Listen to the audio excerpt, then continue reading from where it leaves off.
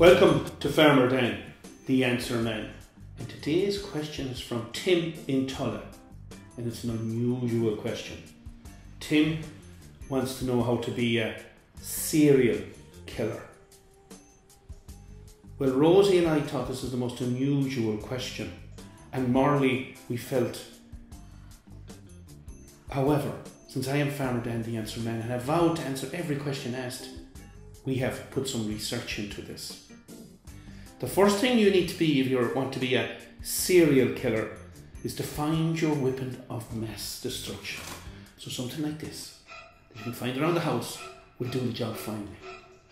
Now then you need to find your victim for your serial killing. So when you get your victim like this, you get the knife and you start knifing the cereal box like they did in Psycho. But why you'd want to kill a poor innocent cornflake or Rice Krispie is beyond me.